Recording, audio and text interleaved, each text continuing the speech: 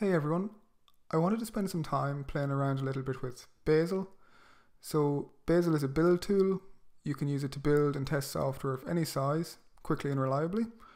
Bazel was originally created internally in Google and it was called Blaze. They then open sourced it and it's called Bazel, and it seems to be starting to get pretty popular now in the industry. I don't have much experience of build tools, so this is going to be quite interesting for me to learn. So Bazel is generally used on very large projects, like monorepos in big companies where they keep all of the projects together for various different reasons. It isn't generally used for people's individual projects or personal projects, but I just wanted to play around and see if I can use it to build multiple different languages in the same repository and just see if I can do any cool things there.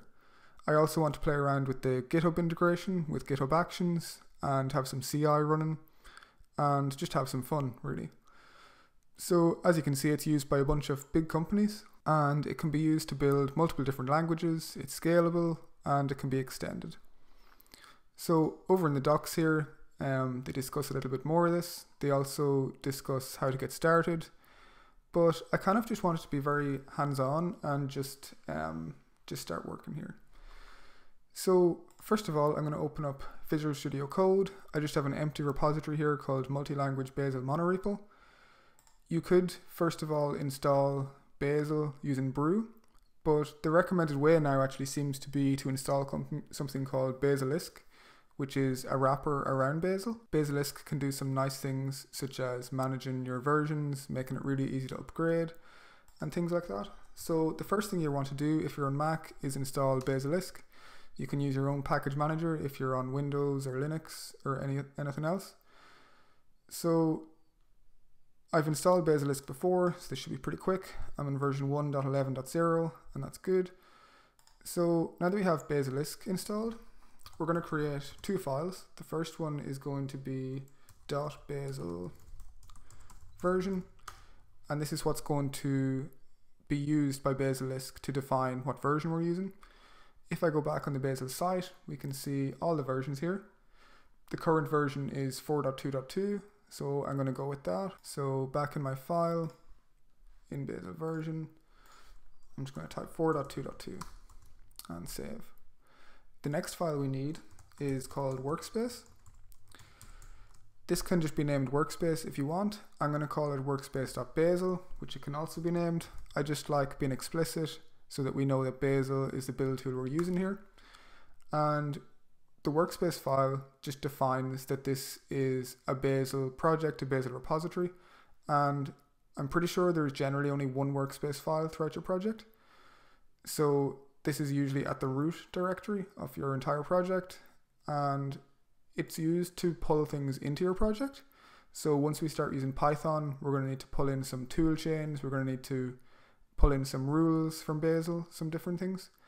But for now, because we're going very simple, this file can just be completely empty, but we still need it. Now that we have that file, we're actually able to run some Bazel commands. So we could run Bazel -- version, and this is going to show us that we're on Bazel 4.2.2. Just to show the power of Basilisk, we could change this file to be 4.2.1, and if we run Bazel version again, it's actually going to be using a different Bazel version for that command. So that's really cool. As you can imagine, whenever Bazel release new versions, this is going to make it very easy to upgrade. So that's Basilisk. Next we have our workspace. So this is defining this is a Bazel project. So we could do something like Bazel build. And this is the syntax that it uses here. So this is saying that we want to build everything under here. So the 3 dots means just build every single target here. We don't actually have any targets yet, so I'm pretty sure this will give us an error. We can see that it's skipping it because there was no targets found. To create our first target, we can do touch build.bazel. Again, this file can just be called build, but build.bazel is more explicit, so I like that. And this has basically created our first target now. There's actually no targets in this file yet, but I think this will allow us to actually run a build. So we can see it found a package, which is Bazel's way of saying that this is a project. This build.bazel file is a project, but there was no targets here. So generally, you might have like a folder here called projects. And inside here, this is where you would actually put your build files. So, well, you would have other directories here. You might have one like project A. And inside here, you would have all your source of project A. And along with that source, you might have your actual build file. So we could create another folder called project B. And we could also have build.bazel file in there. So this is the kind of directory structure we'll be going for when we have multiple projects. And project A and B could be using different languages, which makes things quite interesting. So now we're just going to run Bazel build again, and this is going to run everything. And we can see it found 2 packages, but no targets. So if we wanted to just build project A, we would go Bazel build projects, project A. We could say we want to build everything underneath project A. And this should be projects. So then we can see it just found no targets again. So that is that. And we could also do something like this. We could say we want to build everything underneath projects. All right, so let's actually create our first target now. So inside project A, I'm going to use a Bazel rule called genrule. So if I go over here, we should be able to see in the search, there is a rule called genrule. And genrule is basically used to generate one or more files using a bash command. So here we're not actually building any specific language. For an example, to get started, we're just going to define a target which uses the genrule, and it will be able to generate files. So it takes a couple of parameters. We can see it takes a name, some sources, an out, and a command. So let's just copy this and bring it into our project A build file. So let's just keep it called foo. We're just going to create a text file, so foo.txt. And for the command, we're going to do something a little bit interesting. So we're going to say command equals, and we're going to enclose this in quotes. And for the command, we're going to actually do a sleep for 5 seconds. And then we're going to do echo hello world, and we are going to send that over to this file like that. And this file is basically defining the output.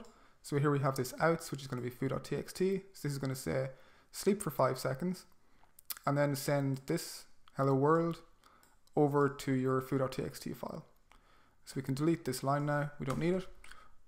We also don't need any tools for this. So this is saying that we could use a Perl script as a tool, but we don't need that. So let's save this and see what happens. So let's just, first of all, build absolutely everything. So again, we're going to use these 2 forward slashes and the 3 dots. And build, so we can see now, we're building project A, and the foo target, which is named here, and it's successfully built. So it took 5 seconds to do that because we had the sleep 5, and then we're sending hello world over here. The interesting thing here is if we run it again without changing anything, it's going to run very quickly. So Bazel knows that nothing changed here, that this target and anything it depends on didn't change. So it actually has in cache that, so it doesn't need to run anything new. It knows it's already done that. If we were to add an extra exclamation here and hit save and run it again, we can see it's actually going to take the 5 seconds again to build that and to run it. And again, if we build subsequent times, it happens much quicker because that's in the cache. You might wonder where this file actually is, foo.txt. And we can see here in that these other directories have been generated, and these are some symlinks to some folders that Bazel generated. So Bazel bin is where the output actually goes. This is where the output of the build is going. we have this foo.txt. So these files here, these folders would generally be in your git ignore. You wouldn't push these up to source control. This is just some things that Bazel uses to build. So this is a really simple example. We're just generating this file using this target. So let's just go over to project B now, and let's create another target, and we'll just say this is bar, and we can send it over to a file called bar.txt, and let's just say hello globe, and this time let's just sleep for 3 to make it a little bit different. And we can go over to project A again, and we can change this. Let's say that it is hello world with 3 exclamation marks. I just want to show you something here that we can do Bazel build. So it's actually running both of the targets together. So it didn't need to finish one and then go to the second one. It actually ran them both at the same time. So it's this is nice. It's going to speed up your builds. It was able to run them together, which is nice. This can sometimes slow down your machine. Imagine if you had like 100 different targets and it wanted to build them at once.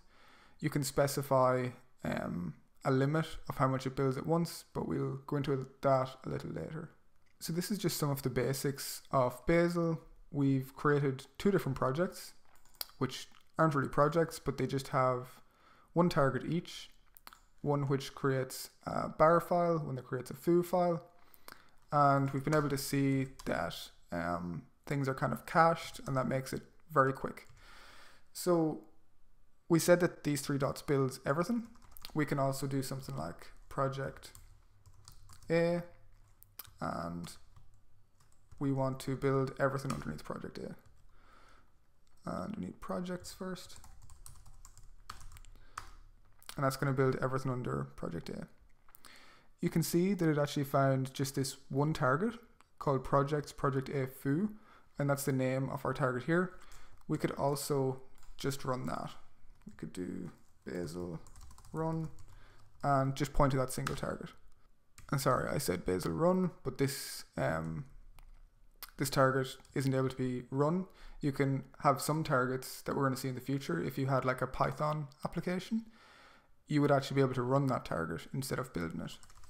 But for now, the genrule doesn't support running, so we're going to use build, and we can see we can do that.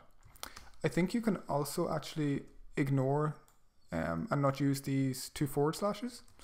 So you could actually say projects, project A, and we could say everything under that. The nice thing about not using the forward slashes is that we get autocomplete, so we can, or sorry, tab complete. So we're actually here in our folder structure, and we can see that we can autocomplete. So that's the basics of getting started with Bazel. I think in the next video we might start off with a Python application and show how we can actually do that. So thanks for watching, hope you enjoyed, and I'll see you next time.